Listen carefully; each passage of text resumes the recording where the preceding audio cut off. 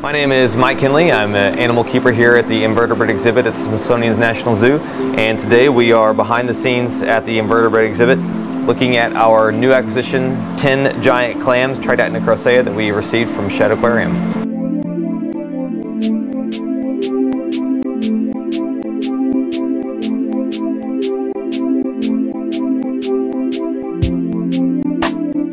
They're such a showstopper. They don't swim around and move around like a fish would, but you'll see visitors pick them out. You know, wow, look at that, wow, look at that one.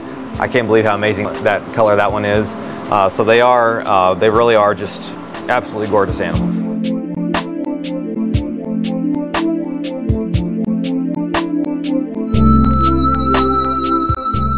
How big can they get?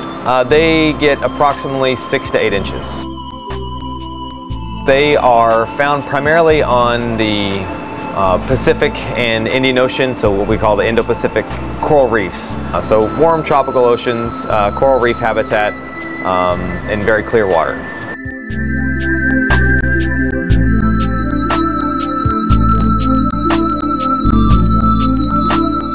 The care involved is highlight, as you can see from this tank, very clear water.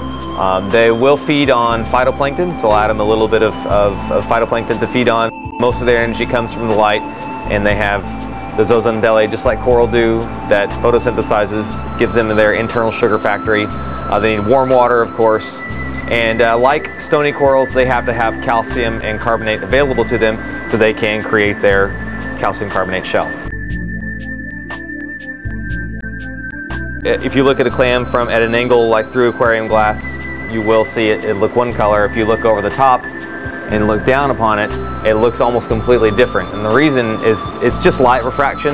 The clam isn't doing anything. It's not changing color like a cuttlefish or an octopus would. You're just looking at it from a different angle. That mantle is reflecting the light differently than it would from the side.